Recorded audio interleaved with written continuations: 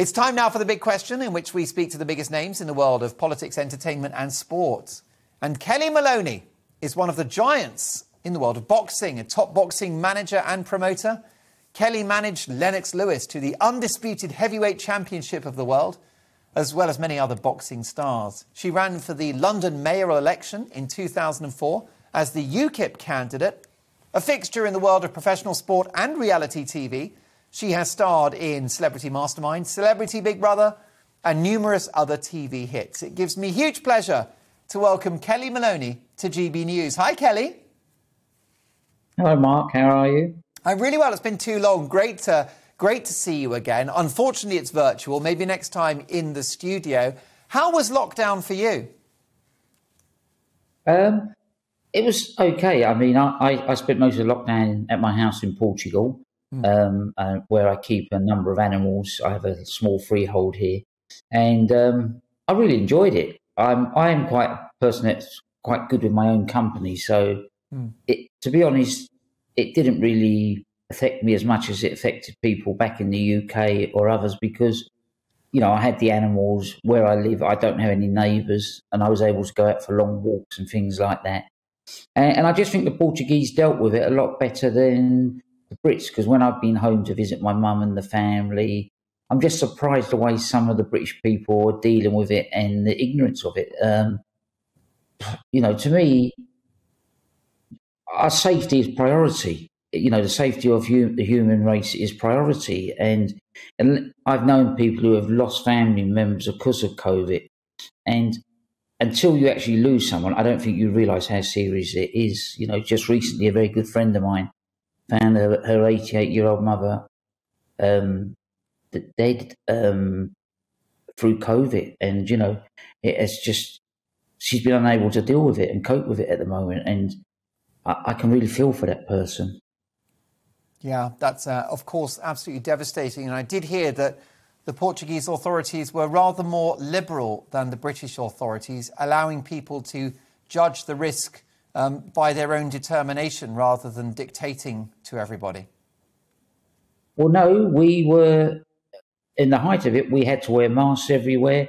We wasn't allowed to leave our districts over the weekends, because obviously the Portuguese families gather together quite a lot, and they were trying to stop the families getting together. But we are a lot more liberal now, and you know, I think we've got it under control quite well here. Our restaurants have reopened up, the bars have reopened up, and obviously tourism is back allowed in the country. But they, you know, when you arrive at the airport, they check all your paperwork and everything else. Where when I've come back to the UK, my paperwork has never been checked. I've just been asked, have I been double vaccinated? Which obviously I have, but the other paperwork they've never really inquired about. Yeah, no, it is very concerning, isn't it? Well, let's talk about you and your amazing career. You are, of course, a legendary boxing manager and promoter, a coach and promoter, but you were a boxer yourself. So how did you get into boxing? Can you remember how old you were when you started? I was about 12 years old. I was at my secondary school. I was getting bullied a lot, and I got into lots of fights. And the PE teacher just said to me, "Maloney, if you want to fight, that's the place to fight." And he took me down the gym, and he just threw boxing gloves at me. And for some unknown reason, I really enjoyed the sport. I don't know if it's because it was an individual sport where you were responsible for your you had trainers, obviously, and they trained you. But technically, you are in that ring on your own. Once the bell goes, there is no one in there with you. You're up there on your own. And if you cheat in your training or you don't prepare right, you're going to get beat and you're going to get hurt. And maybe that's what I enjoyed. But being only 5'2" and dripping less than 8 stone, dripping wet, there was no future for me in the professional boxing ranks. And I took up training. I went to an amateur club in South London, which was formed by my dad and some friends to keep us all off the streets in the Elephant and Castle. And I became a trainer there, and from there, it just progressed. And eventually I went into the boxing world. I started working with Kieran Murphy and Frank Warren with a company called Pirate Promotions. And to me, I still think, how did it ever happen? How did I manage to sign Lennox Lewis? How did I manage to become the first Brit to manage an undisputed heavyweight champion of the world. And I still am the only British manager to manage an undisputed heavyweight champion of the world. You know, at the moment, unfortunately, AJ, who's lost all his titles, Tyson Fury doesn't hold all the titles, but he is the best heavyweight out there at the moment. And I believe that he could be the next Brit to become undisputed if he gets the opportunity. And do you think you were a better promoter or a better trainer? I don't know. It's hard to say. I mean, even as a when you were looking after Lennox, did you have input on his training as well as his sort of management and promotion? Not really. I would organise the training camps and set them up, and I would sit with the trainers and we would chat and talk. No, the credit for Lennox's training goes to Emmanuel Stewart and Harold Knight, Courtney Shan and Joe Dunbar. I mean, they work wonders, but we always sat and we always talked, and, you know, I just set up the training camp. I was in training camp all the time. I arranged for sparring partners, and I got the videos they wanted, and just took care of all the press and everything like that.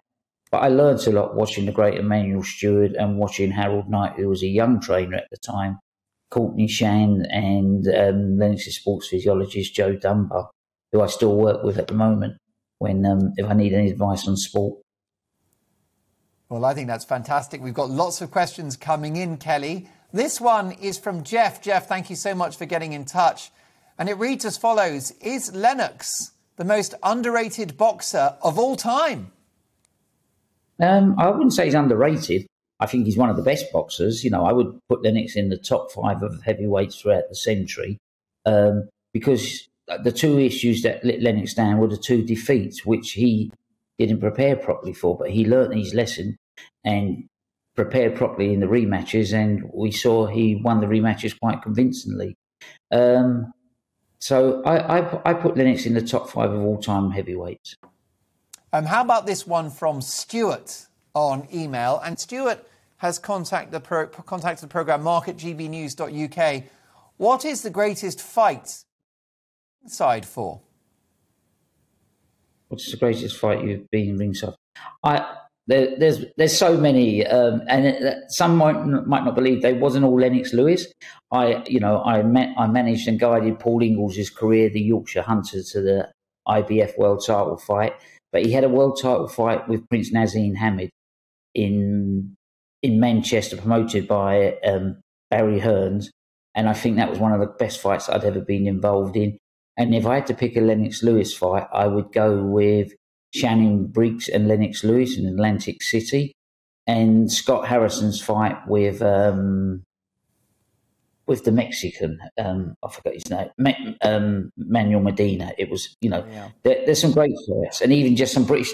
Jamie Moore and Matthew Macklin probably one of the best British fights that I ever promoted. It was one of the, I actually watched it the other day on YouTube. I don't know why it popped up on social media, and I thought, how did them two ever fight like that? And what they gave, I was always taught, because I served an apprenticeship under the great Mickey Duff as well, and I was always taught that a champion will want to be carried out on his shield, which I'm not sure is the right attitude to have. But these two guys, they gave everything, and they both left the ring absolutely exhausted. Thankfully, Jamie Moore won the fight, but it went down as one of the best fights I've ever been involved in a British ring.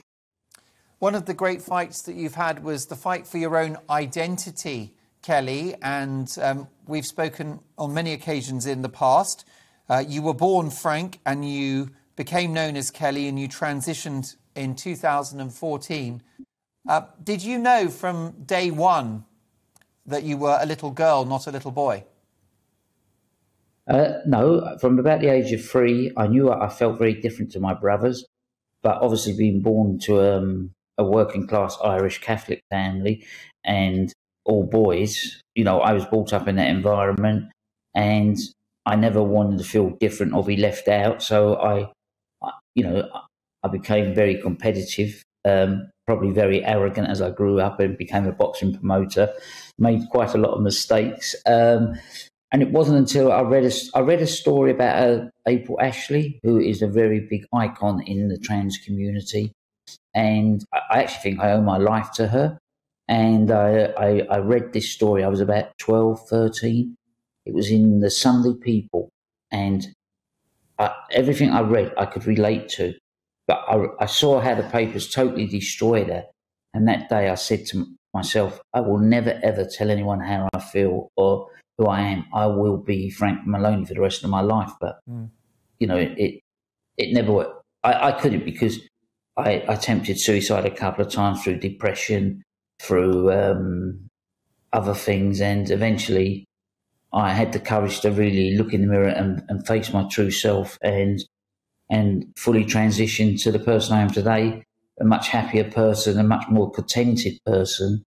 And if I'm honest, I don't miss my previous life, but I will never deny my previous life, because I can run from my previous life, but I can't hide from it. So it's always going to be there. And I think that understanding of and awareness around people transitioning was sort of less common, wasn't it, when it happened for you? And it's one of the big hot topics of the day now in 2021. You made that journey around 6 or 7 years ago, particularly challenging, not just because it wasn't a fully understood journey to be on, but of course you did it in the world of boxing, quite a macho world, male-dominated. Well, I'd done it because I had to do it.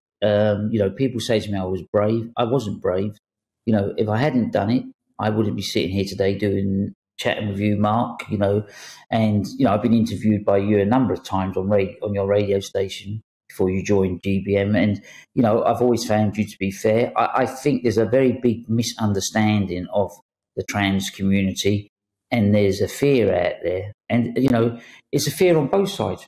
I feared how I would be received by the British public, how I would be received by everybody, my family, my friends, my career, and, you know, and that's a big stop. And I know people fear some trans people. They don't understand it. And they have the right not to understand it, and they have the right not to want to accept it. But what they don't have the right to do is deny anybody's existence, because we are all human beings. Forget the labels, forget the letters of the alphabet. We are, first and last, all human beings. And we will all leave this world the same way, in that wooden box, no matter if I'm a trans woman, a trans man, non-binary, heterosexual. We're all going in. We're not all going in the box together, but we're all going in the same box, and we will all leave this world the same way. Well, I agree with you that very passionately, and that was the theme of my monologue earlier this evening in relation to skin colour, which is that we are all human beings, and it's important that that unites us rather than divides us. I share that sentiment hugely. And are you still on good terms with your children since that big change? And what about Tracy, the lady you were married to when it all happened, if I may ask? We talk. My youngest daughter's on her way out to see me, because I am in the Algarve still at the moment. I come back in a couple of weeks back to the UK, but my young daughter's coming out tomorrow. I'll pick her up at the airport. My oldest daughter has moved to the Algarve and bought a business here. So, yeah, and my family have been very supportive and very closely knitted around me.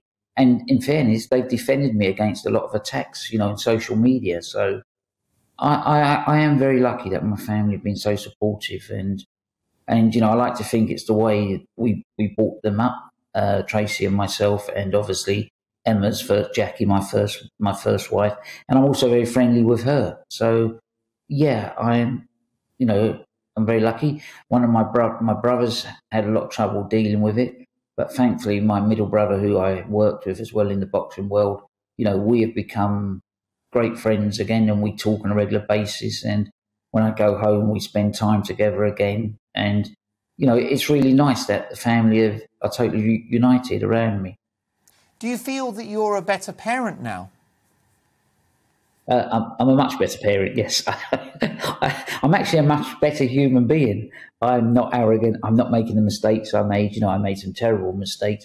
One of those mistakes was, you know, I joined the UKIP party. I didn't really understand politics at the time.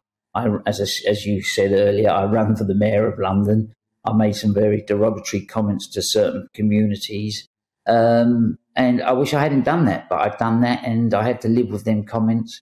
And, they're always brought up in certain situations. People like to bring them up, but I'm happy to face them because, when I made them, I wasn't in the right place. And I'm not using that as an excuse, but they were made, and they're I grew up in a world where I was always told there's no such thing as bad press because the next day it's chip paper. But unfortunately, there's now the internet and social media. So whatever you say, as cricketers are now finding out, and footballers, it lasts, and politicians, it lasts forever. So you can't hide from the comments that you make. So I believe the best thing is to face them. And if you're genuine and sincere about apologies, people will see that and understand that, and eventually they will forgive you. Kellie, I want to get onto reality TV and what you're up to now, still in the world of boxing. I'm delighted to hear. Can we just cover a couple of issues within the trans debate? I'd love to know your honest views. What are your thoughts about trans women participating in male sport? We saw Laurel Hubbard participating in a weightlifting category at the Olympics in New Zealand. What's your view on that? My view is that sport should be for all, and sport should be a level playing field. There are certain sports where men and women can compete against each other.